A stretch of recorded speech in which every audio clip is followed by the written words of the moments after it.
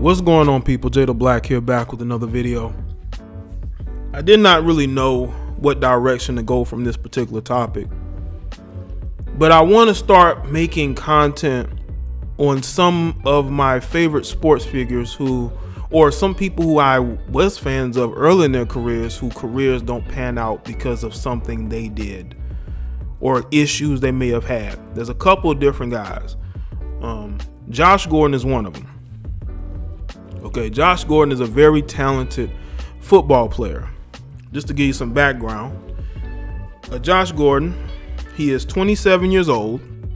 He is from Houston, Texas, played at Baylor University. Then he ended up leaving the team to go to University of Utah, where he didn't even play. He ended up going second round in supplemental NFL draft right before the start of training camp.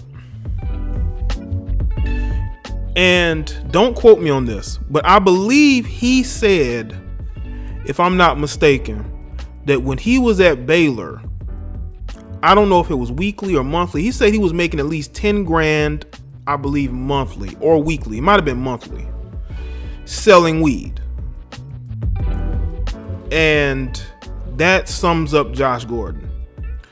A guy who, as talented as he is, got to college on his way to go to the NFL, even though he had issues at Baylor, ended up leaving, still got drafted second round of supplemental draft to go to the Cleveland Browns. But he's a guy who makes mistakes when he really doesn't have to. And in this situation, new situation now encompasses his whole career. His whole career with Cleveland. Now I can understand, him playing in Cleveland and him losing focus and him ended up having, issues being able to stay focused on the field. But this guy has missed a lot of football because of decisions that he made. No matter how talented he is, he's 6'3", 225 pounds. Okay, he's a very quick, talented receiver, but mentally he's not there. Mentally, there's something wrong in that particular situation with Josh Gordon. Now, these are just a list of issues that he had into his NFL career. Okay.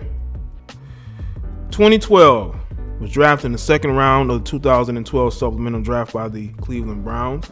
His NFL career got off to a really hot start. He caught 50 passes for 805 yards and 5 touchdowns as a rookie. 2013, before the season in June, the NFL suspended Gordon for the first 2 games of the 2013 season for violating the NFL's substance abuse policy. In just 14 games, Gordon led the league with 1,600 yards and 87 receptions with 9 touchdowns to have his first Pro Bowl in his second season, even though he was suspended for a couple of games. In 2014, he had 2 more suspensions. Okay, this is according to USA Today. Gordon was arrested for driving while impaired in North Carolina over the summer before the season began, leading to another suspension for violating the league's substance abuse policy. The original length was for a full season, but in September it was reduced to 10 games amidst the NFL's new drug policy. The Browns then suspended Gordon for the final game of the season for violating team rules in December, exactly 1 year after he was selected to the Pro Bowl. 2015-2016, 0 NFL games. Gordon was suspended for the entire 2015 season for another violation of NFL's substance abuse policy. He entered the league's substance abuse program and wasn't allowed to return to the game until the start of the 2016 season. After reports of yet another failed drug test, Gordon's reinstatement request was denied in March of 2016. He was reinstated in July and able to participate in training camp, but was suspended from the first 4 games. Then, just 1 week away from being fully reinstated in September, Gordon left the Browns to enter an inpatient rehabilitation facility.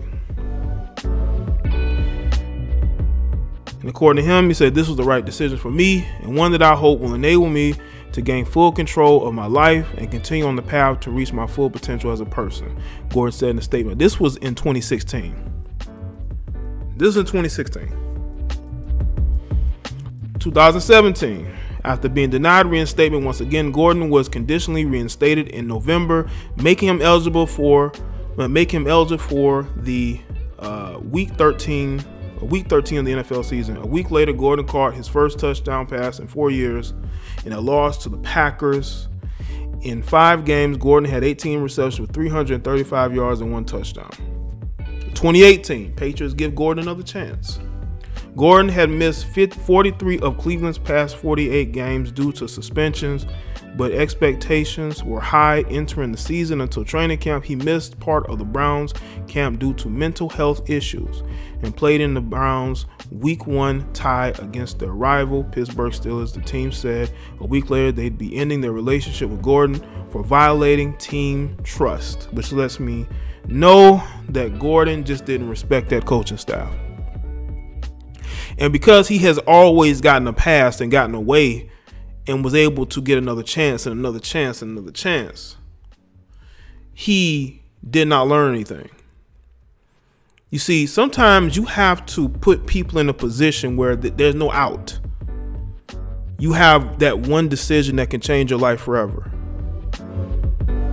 But because he's talented, the Cleveland Browns did not cut bait with him. They didn't cut bait with him until they realized that he wasn't all in, that he didn't care to be there. He wasn't appreciative of the fact they kept him a part of that team. Now, I want y'all to understand this.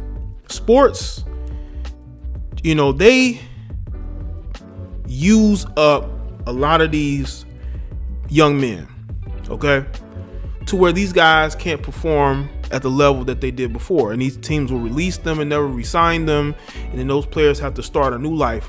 A lot of these guys have to do that in their late 20s, early 30s, mid 30s. They have to basically learn a new routine, do something else. So if you are an athlete, especially when you are a young black athlete, okay, who valued your athletic ability more than your education, you need to make the most of your opportunities. You have to get off that weed, man. You have to find a way, okay, to deal with your issues instead of self-medicating, which gets you suspended. You miss seasons. You miss paychecks, if that matters to you. Despite his past transgressions, the Patriots, known for giving second chance or fifth, in Gordon's case, chances, traded a 5th-round pick in the 2019 draft for Gordon and a 2019 7th-round pick. In 11 games with Tom Brady and the Patriots, Gordon had 40 receptions for 720 yards and 3 touchdowns. Gordon gave no timetable for his return to the team in Thursday's release, but the team is behind him, saying, "We support Josh Gordon in his continued effort to focus on his health. He's attempted to do so in a private and personal matter, which is intended to respect." I think the Patriots wanted to help him. Robert Kraft, he's buddies with Meek Mill. Y'all heard Meek Mill shout him out in that song "What's Free." Robert Kraft will help you, especially if you are a Patriot or you're somebody he's cool with outside of, the NFL. People are always willing to help talented people, even if they've gotten a lot of chances. Josh Gordon has gotten a lot of chances, and I think he needs to be out of the league. I don't think he needs football. I think even though he had football, he was with a great organization, New England Patriots. It still wasn't enough. And also, he was dating this IG model by the name of Dylan Gonzalez, who thought it was a good idea to break up with him because she claims he was cheating on her, and then she decided to make this thing public when she could have just kept it to herself. But that's what a lot of these IG models do. They want to make things public to embarrass you, and that's not good for a guy who's dealing with mental health issues. It's not. He brought her around the team. She was speaking in front of the team. And this guy has issues. And then you go and you make it public that you broke up with him because he cheating. He can't keep it in his pants. You don't think that has a negative effect on his mental? When his teammates are probably making fun of him? He sees people in her comment section who are clowning him about it. So I want people to understand, man, like, if you know a person has issues, you need to just step away from them and do it in a manner that's not going to have him relapsing, not going to have him back on substances that's going to ruin his career. He could get a lifetime ban. He's been suspended for whole seasons. What do you think is next? And he was with one of the best organizations in the NFL, an organization that wins, and the players like being there for the most part. And that wasn't enough. So what is enough for Josh Gordon? I think Josh Gordon needs to step away from football. I don't know if he has anxiety. You know, we all deal with things in different ways. I think he's always been good at football, but maybe he needs another challenge. I just don't think he needs football right now. And what's really crazy is that he's only 27 years old. He's 27 years old. He's 2 years younger than me. If he's out of football, what is he going to do?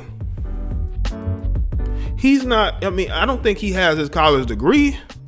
What is he going to go get a job in? Does he have a business? He has a name. I'm pretty sure he can get endorsements, but who's going to want to endorse a guy who can't stay off the weed? I was going to say medication, but can't stay off the weed and whatever else he's taking that is getting him, suspended for whole seasons. See, we as men, we have to eliminate the bad energy around us, especially if our mental is not at its best. Or if we have extreme anxiety issues. I think he has anxiety issues. I think he could be bipolar. But this is exactly why you have to put people around you who care about you. I don't think he has people around him who really care about him. The closest he probably had is with the Patriots. They didn't just turn on him. They didn't say, okay, this guy's a head case, let's get rid of him. They are even saying, even though he's stepping away from the team when they are in the thick of the playoffs is right around the corner, they said, okay, we're still going to support you leaving the team to get help. Instead of, just throwing them to the wolves, Even though sports has been known to kick players to the curb, and those players really don't have any safety net. They really don't have, a lot of these guys don't even have degrees. A lot of these guys leave college early for the NFL, get drafted in the 6th, 7th round. Some of these guys don't even get drafted at all. You have to find passions in life that make you happy. I think football, for the most extent, I think it covered up a lot of the issues that he has, and now he's out of football again. And if Roger Goodell and the NFL could be harsh and just say, you know what, we're gonna ban you. I don't think they've ever banned anybody. I think Ray Rice was silently banned. But as far as Josh Gordon, it's a shame somebody this talented, could fall this far. Even though if you look at the issues that he had at Baylor and how that situation ended, it was only a precursor to what you're seeing right now.